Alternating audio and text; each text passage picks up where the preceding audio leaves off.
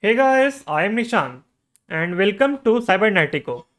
So today, let me introduce you to my new series which will be called React Interview Questions. And on this particular video, we will focus on two functions from JavaScript called map and filter, which are most important functions. They are also used in JavaScript, but in this video, we will show how to use them in React, which is pretty similar to JavaScript. To use the map and filter, we will display all the data from the API coming to this here. From which API? We will display all the data in this UI at the place of this one card, which is returning my name and username. Fine. So initially we are getting the data in the response in the console. Let me show you what I mean. Open the console. Let me have this. Let me show you this. We are getting all this data here. So first step to do this here is to create a variable, and in React, variables are simply called states. So we call them states because they can change their property. So let me create a state or variable called users, which is the variable name, and to set the data we will have this set users function, and in this use state we will have to use an array because all the data is in an array C followed by objects. So let me store them here, save this, and let me just now use the map. So to use the map function, we can just use first the array name, which is called users dot map. Then it takes a parameter called user, and from this parameter we have to return the HTML. Wait, something is, yes, now fine. Which is called, we have to return some HTML called div or anything we want. Yes. So see, here we have the data like ID, name, username, email, address, all the data. So this name, username, email, they are called keys. So to show the keys, show the values, which are this Liam Graham, Brett, all the data, we have to use the value. So to show the value, we will just use user dot name. But wait, let me copy this card inner and paste it here. Then in the p tag, I will just say user dot name, and here we will say user dot username. Let me see the correct key. This, yes, small username. Fine. Save and see. All the data is now being displayed here from this API. So this name is called the key, and the Liam Graham and bit is called the value. Now, because object exists in key value pairs. All right. So that's how map works. Now let me give you another example of what we can do with map. Let me create a function here, say map data. It's done, it's a function. Then let's just multiply the ID with 2 because it's a number. So how to do that? We will just first use the users. First let me create one more array called, let's say, mapped array. So in this array, this map, if you are mapping any array, it will return a new array, not the previous one, because it's transformed. So let's say we want to multiply the users by 2, the user ID. So we can do this user, then we can say user dot ID multiplied by 2. Now in this array of mapped array, all the IDs will be multiplied by 2. So we will get 2, then 2 into 2, 4, then 6, and 4 into 8, and so on. Let me console.log this mapped array. Let me create a function to trigger this. Sorry, not a function, to a button. Yes. So see mapped array. So just assign the function to this button using onClick event. Now if I click this button, it will run. So let me remove this 2 first. I think we don't need any other thing, just this. Or let me leave it. Let me add the button outside here for your difference. Let me add it here. Fine. If we click this button, all the mapped array will be shown in the console. All the IDs multiplied by 2. Let me get it to bottom. Wait a sec. How to add it? Yes. Here. Click mapped array. See mapped array. And see. On the line number 20, on line number 14, we are seeing all the mapped array mapped array IDs multiplied by 2. Like 2, 4, 6, 8 and all. So that's how map works. Now let me show you how filter works. So first of all, let's say, okay, wait. Let me remove this. Save this. Let's say we want to see only those names whose first letter starts from A. So how do we do that? We will filter the data from this users array. So we will say let filtered data equals to use state, and then we will add an empty array. No, wait, what I'm doing? It's wrong. I am lost today. Yes, so we will do users dot filter to filter data, and same like the map, it takes an user parameter. Then we will have to return something like this. We will say return user dot user dot name equal to Leon Graham. So let me just console this now to check if we are right or not. Open the console, click see mapped array. We have an array here of only one item, because the condition is we are only filling the name of the user which has the name of Leon Graham. If we make an A here, it will fetch all the data of the names starting from A. Not from A, we will fetch all the data which has the username of A. I think we'll get an empty array. C, because none of the names have a name of A, just A. To check if all the items include a letter A, we can do this. Return user dot name to lowercase includes our A. This. Now let's try. Refresh. It to lowercase. Okay, we don't need this. Fine.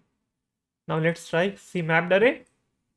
We are still in empty because none of the items have a big A. All of them are having a small a. Yes, so make it a small a. Then we will see all the items with A in them, which are having 7 items. We are having 7 items. So this and this and this. So that's how it works. We can also do other properties like this. So we can say user dot id. If it is less than 5, we will see only them.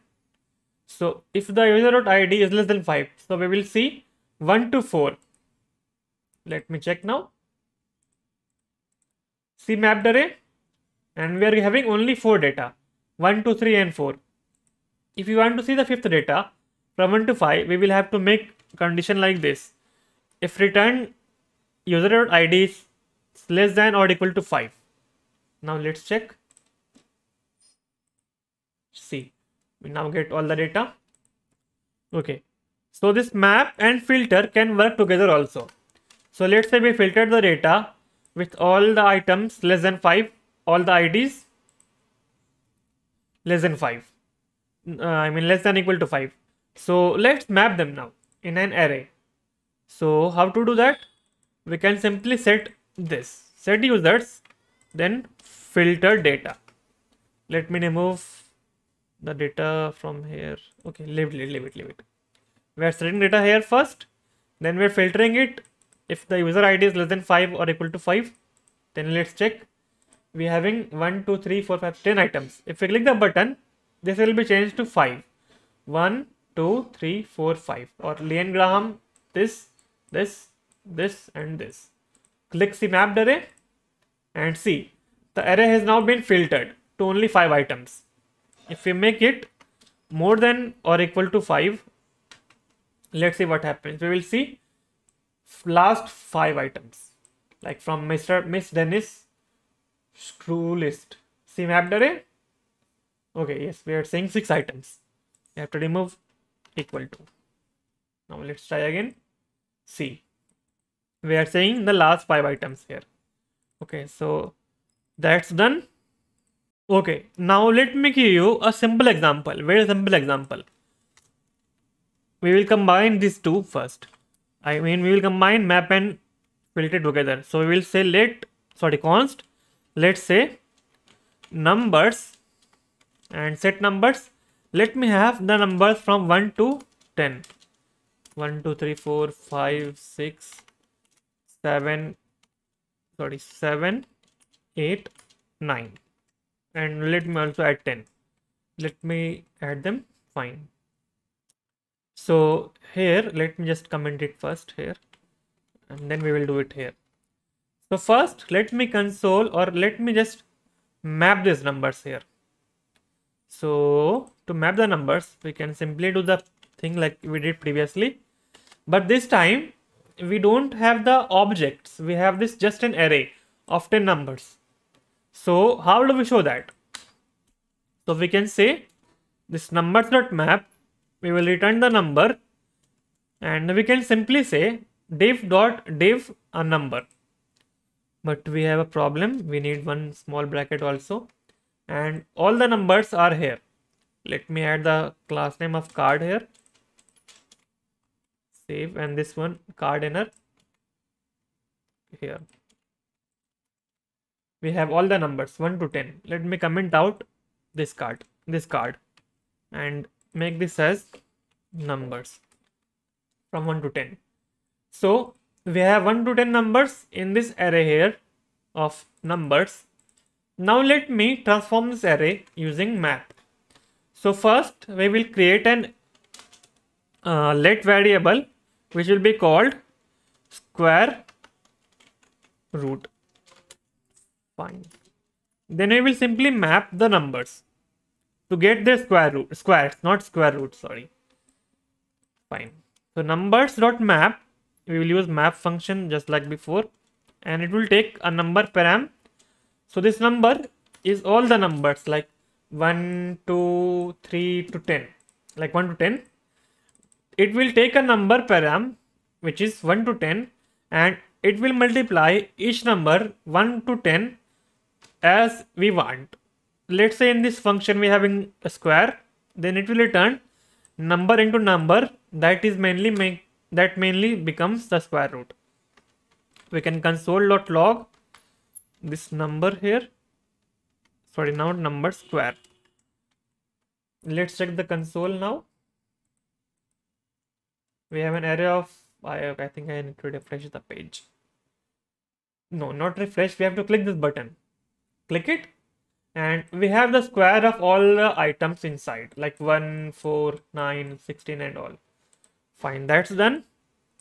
So here we can have two cases. So in this console we are seeing all the numbers from 1 to 100 which are square of all the items. So let's say we want the filter first. Let's say we want to filter or make the square root of only those numbers which are less than 5. So how do we do that? So let me remove and show you from the start. We will say let number less than 5 equals, so I will say number. Let me turn off this GitHub Copilot. Disable for Java globally. Fine. You can say number or numbers. What is it? Yes, it's numbers dot filter first. We filter them first. It will take a param called number. I mean all the numbers just like before. Then we will return this. We will return all the numbers we want which are less than or equal to 5. It will return all the number, not numbers, number. This number we want here. It will return all the number less than 5. Then if with this function closes the filter function here, we can say map. Then we want to store all the data in an array, in this let numbers array. So we can say, let's say mapped or filtered numbers. Let's say filtered. Filtered. Yes, spelling is now correct. Then again, it will return us something. It will return us all the data, which is, wait, I am doing it wrong like this. It will return us something. So they can say return. What do we need to return? The filtered. Fine. Now let me store this number less than 5 in the set numbers array. Set numbers we are having, yes. Less than, we have to set this here now. Yes, set it. Now we are seeing all the numbers from 1 to 5, but now if we click the button, it will first filter all the numbers less than 5 or equal to 5. Then it will make a square root also. Yes, we need this. Filtered into filtered to get the square root. Save. Let's try. Click the mapped array. See mapped array button. See, we are seeing all the items less than or equal to 5. So we are saying 5, 6, not more than, less than. Yes, sorry. Less than 5 we want. Refresh the page. See mapped array. Now we are seeing all the numbers which are less than 5 and the square roots. So we have 1, so it's 1, we have 2, so it's 4, 3, 9, 4, 16, 5, 25. Fine. So that's how we do it. How map and filter works together. So we have filter and then map. Now let's see to reverse the conditions, functions I mean. So first we will do this. So first we will list all the items, all the square roots, and then we will map, or then we will filter them. So let's say remove the filter here first. Here we will say all the squares of all the numbers. Click the button, and all the numbers have now been squared. So 1 is 1, 2 is 4, 3, 9, 16, and so on. But now we want to see all the numbers which are less than 50. So we will get till 49. So we can do this. So number less than 5. Here we will add filter. Then we will say it will take a parameter called, let's say, number again. Then it will return something like like this. Return, we can say number less than 5 or make equal to. Fine. Save. Now click the button. Okay, not 5, 50. Sorry, 50. Yes. Now you will see all the numbers squared and then filtered on the condition that if it is less than 50, we will show it here. See mapped array. Okay, we only see 2 which are less than 50. Wait, something is wrong here. Refresh page, see mapped array. Now it's fine. We are seeing all the numbers less than 50 after mapping. So in the previous case, we were filtering before and mapping after that. But in this case, we are mapping it first and then we're filtering. So that's how map and filter works together in both cases. So that's all now. I hope you learned how map and filter works in JavaScript and React.